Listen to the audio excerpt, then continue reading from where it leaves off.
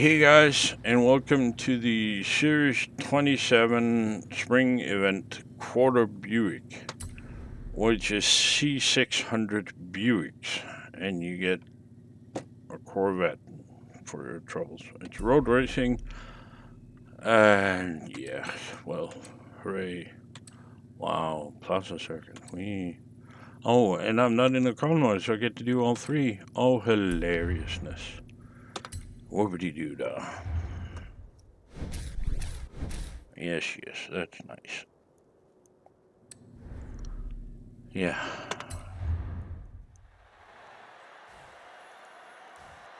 And why am I not in my convoy? Well, because I've been in a coma for the last day and a half or so on painkillers. And, well, I didn't want to ask everybody to wake up at fucking 2:15 a.m. on a, Saturday? Yeah, let's go with that. Saturday. I think. Alright, everything, yeah, go on.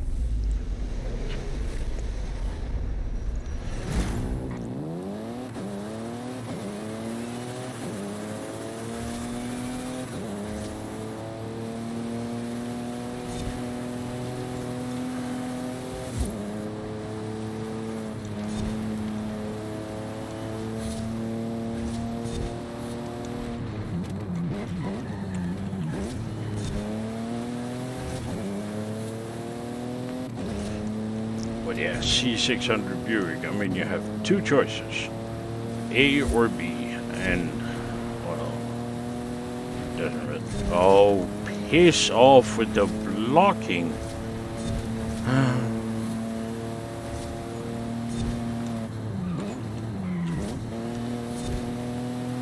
It's a very good thing that in motorsport they have made the AI, you know, top off the line. 6 years of development, and I swear to God, you cannot tell the difference between them and these. They do the exact same thing. Under certain conditions, the lead car will just fuck off in the distance, and there's absolutely fuck all you can do about it. And they will gather in little lumps, and then, you know, number 6 will drop back, try to block you. Number 5 will drop back. Meanwhile, out in front, the first 2 or 3 are just running away. Yeah. Does that sound vaguely familiar? Maybe like something I've mentioned before? Well, it's the exact same thing they do in motorsport. Quite hilarious, actually.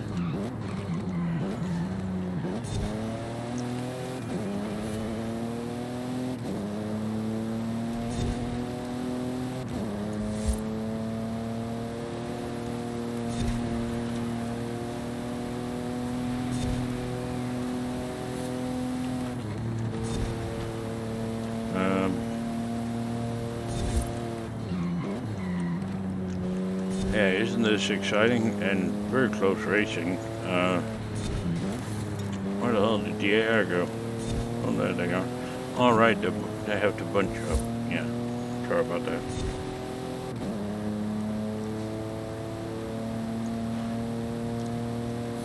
No matter how long a race you do, eventually the AI will be at a set distance behind you, bunching up together.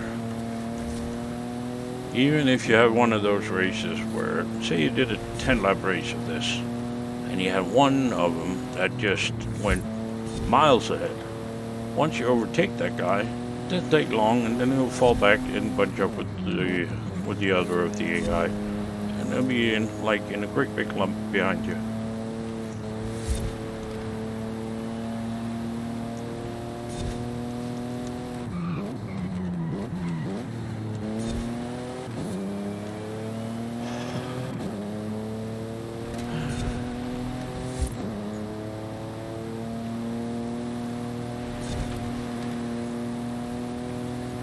Oh, and can I just say, this, you know, American series, or whatever the hell you want to call it, has really taught me about American cars.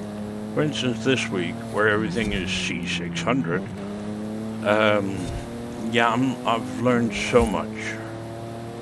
Instead of fixing the wrongs that is American cars, you know, lowering the weight, adding grip. No. We're really shown just how retarded they are to race.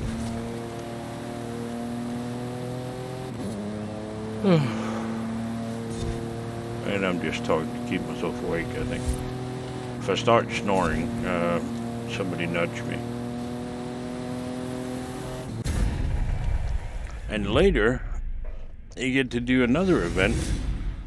No. Let's not get into that now because I could have long speeches about that. Oh, isn't that remarkable? They all set the fastest lap on the last lap. It's weird. Yeah. It's almost like it was, you know, pre-planned. No, surely not. What?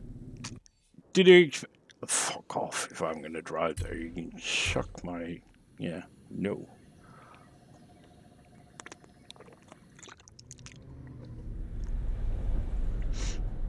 So in single player, I get to change my tune if I want to. Just go away with those numbers and just move on.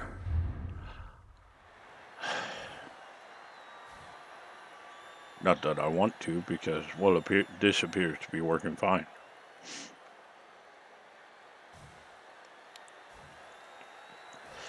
And, I mean, it's not the greatest tune in the world. Mine never is, but it gets the job done.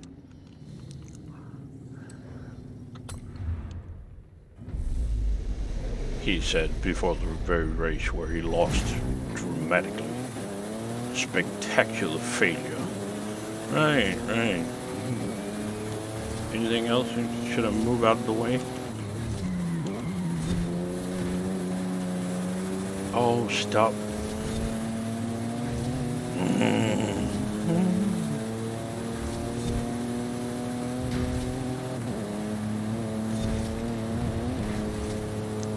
Oh, get out of the way. And that little notch, yep, that cost me the slight advantage I had. And look at that, getting up in a corner, so we have, suddenly everybody is filling all of the road, so there's actually no room for you.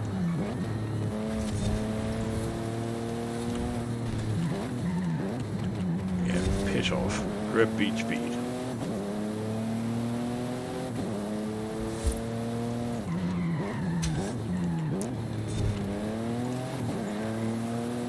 You really tell by the screeching when I hit the brakes that the ABS is working fine.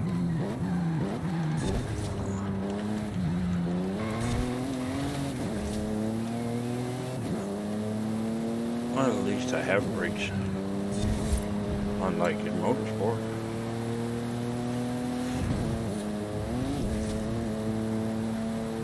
And yeah, I should start doing some videos from motorsport as well.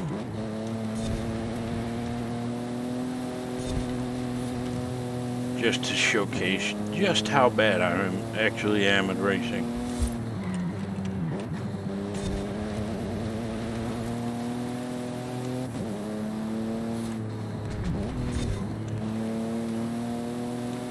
I mean, in these tracks I'm pretty safe because, well, I've driven them a couple of 100 times. In motorsport, well, yeah.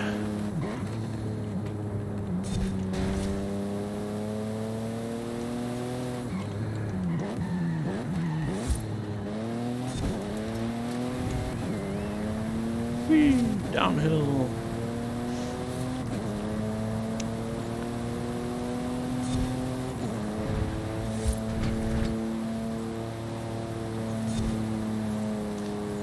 And then always brake early for this corner.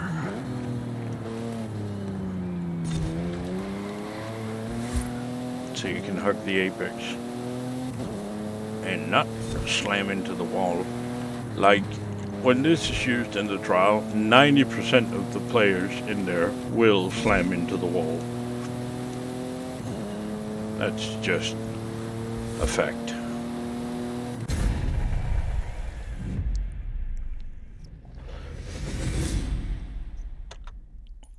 Yay! Next.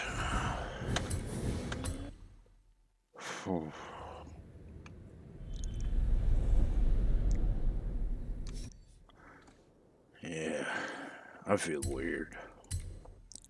Sitting here next to an open window. It's minus, what is it, 4 degrees Celsius outside. I'm sweating like a pig. It's really scary. And darks are good. I mean, bad. No, thank God for drugs, so I wouldn't be doing this. I can guarantee you that. And I just know that afterwards, oh, there's going to be a price to pay. Well, we'll cross that disaster when we get to it. Right. One of my favorite tracks, and that's not even a joke. For some reason or another, I consider myself pretty good at this track. And I kind of like it, but not C600. This is a B-class track. Oh, piss off! Oh.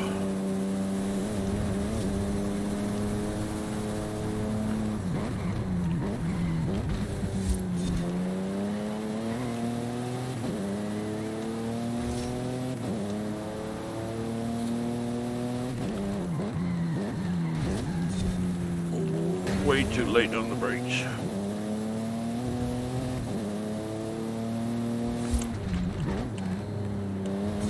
Oh, little V6 is doing the best it can.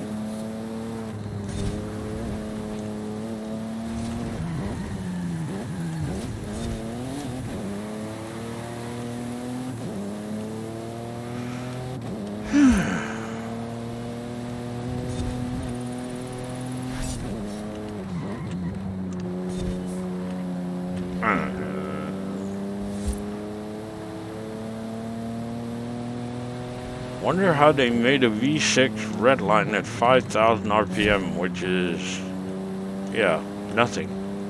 This V6, right? It's not a straight 6. No, it's a V6. And a V6, all V6s since the dawn of time needs to be whipped. They do not produce what they're supposed to unless you whip them. And I do mean whip it. So redlining it at 5,000 RPM is just, yeah, I don't know.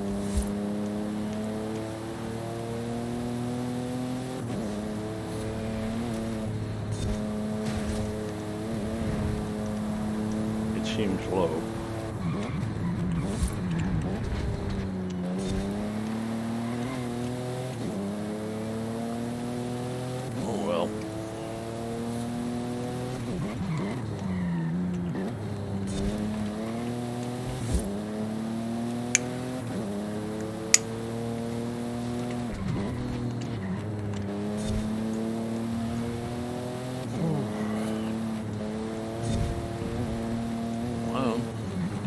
Pixels have stopped moving fast. Now it's just this blur thing going on.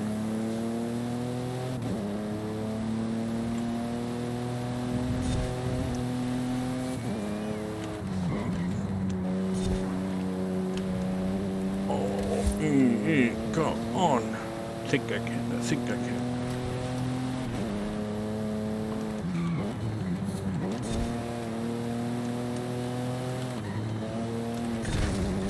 Oh, don't hit that wall, you retard.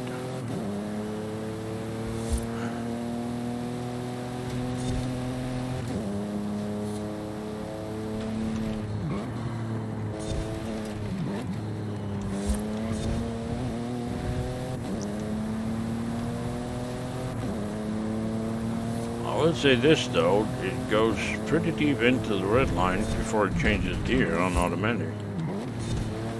Which is nice.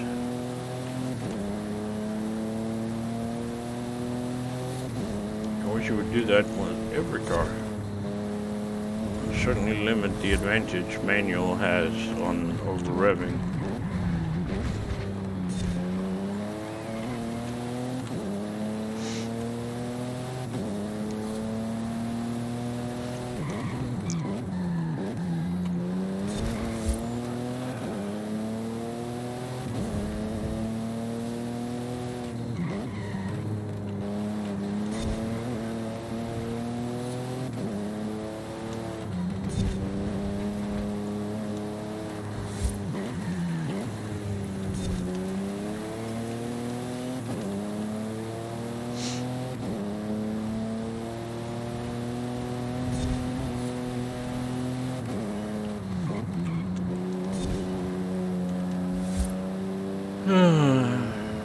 there yet?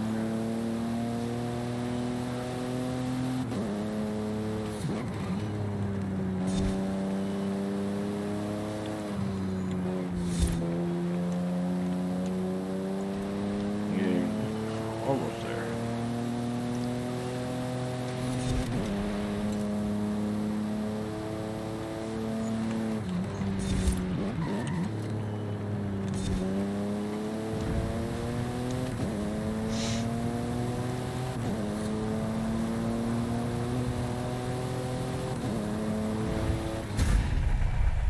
Hmm. 143. Jeez. Right. Fantastic. Skip.